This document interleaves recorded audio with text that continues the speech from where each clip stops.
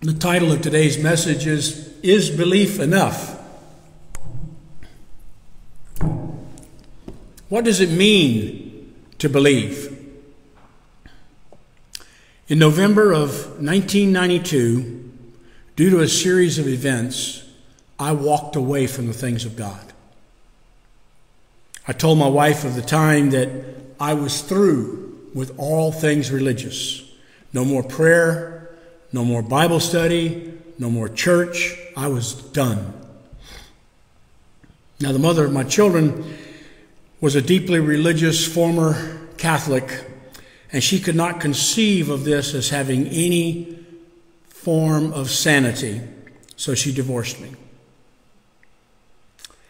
That became a journey of what is called the dark night of the soul for me, as I wandered through many experiences for almost 14 years. I was still somewhat in that place when I met and married Gracie. What I learned from everything of that time was that when I walked away, I thought I believed in God, but a crisis of faith was gaining the victory. When I came out of that dark place, I no longer questioned my belief in God. Belief became a solid rock in my life. Whereas before my belief could be easily shaken, easy is no longer an operative word for me in that realm. When the knowledge of our salvation is based on something that we were told to do, such as confess our sins or come down to the altar or to say that Jesus is Lord, or ask Jesus into our hearts. If it's based on any of those things, then we will always be vulnerable to the attacks of doubt. Did I do it right? Was my repentance sincere enough? Did I go to the altar just because everyone else was going? These doubts can eventually wear you down to the point that you give up trying to believe, as I did that late November night. Fortunately, though, John has a remedy for this, as we read in his first letter. He tells us how we can know for sure that we have been born again. In chapter 5, in the first part of verse 1, he says, "Everyone who believes that Jesus is the Christ has been born of God." Now, the word translated believes is the verb form of the word faith.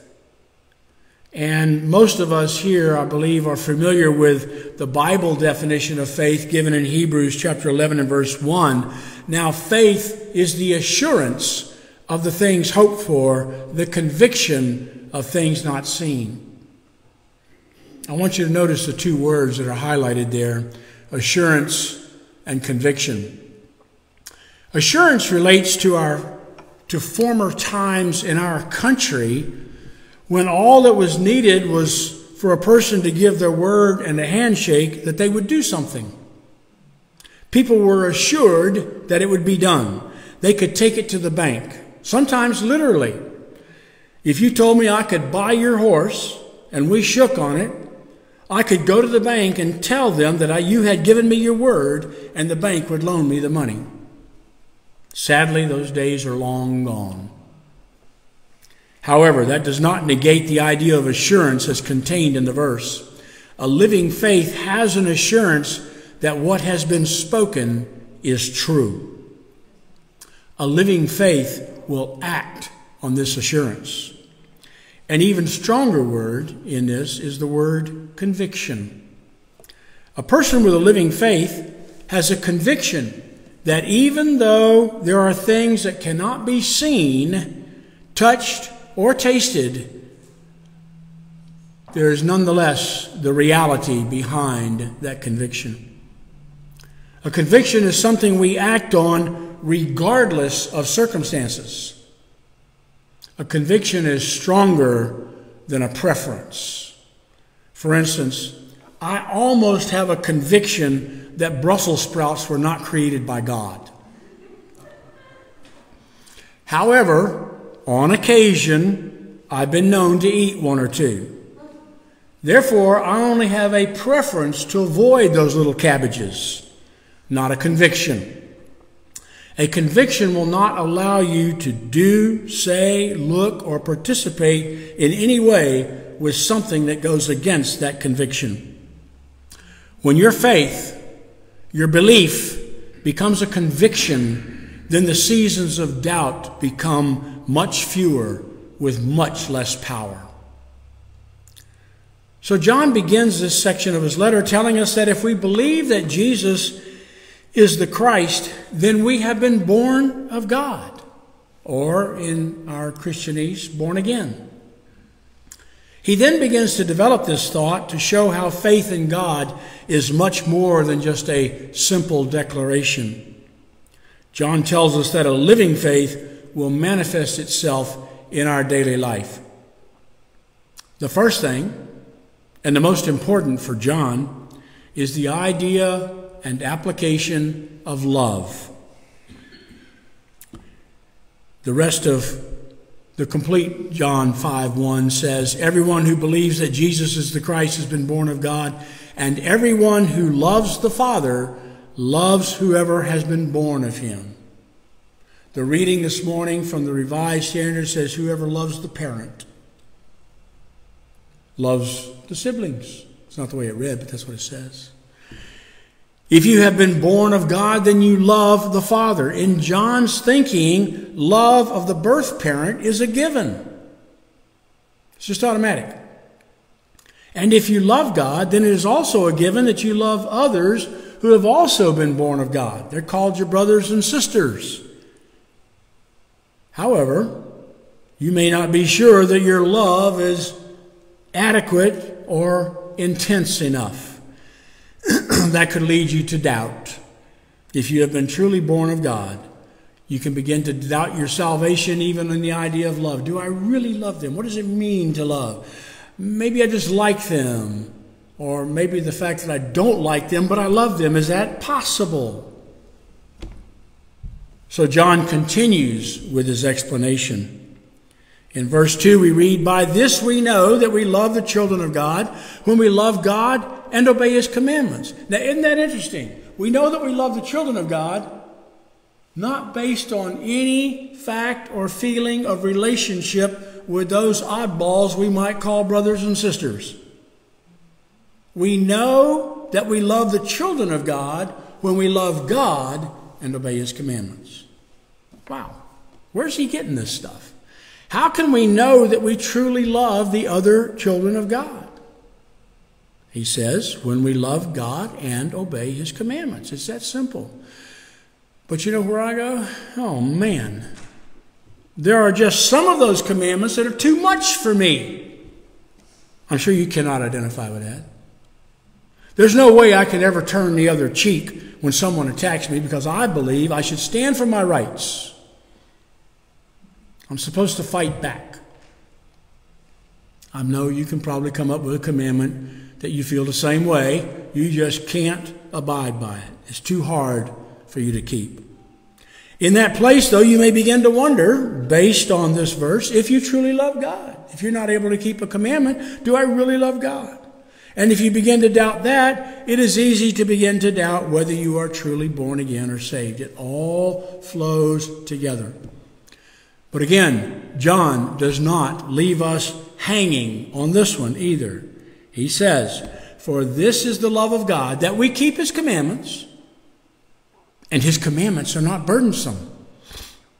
He tells us that if we want to know if we truly love God, then we look to how well we keep his commandments. And didn't Jesus say the same thing? In John chapter 14 and verse 15, "If you love me, you will keep my commandments."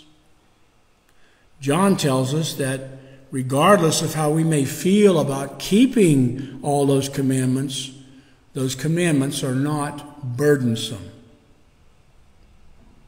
That's a tough one to swallow. That's hard to believe. If we think they are burdensome, then we have not understood, though, the truth of Scripture. When the disciples heard Jesus say to keep his commandments, I'm sure they all nodded in agreement. Yes, Master, that makes sense. We should keep the commandments. But I'm also sure that they had questions about such a requirement to prove their love. How many of you, either with your proposal of marriage or your acceptance of the proposal, how many of you said, I will marry you on one condition? You've got to prove you love me by doing everything I tell you. Huh? Marriage wouldn't have happened, would it?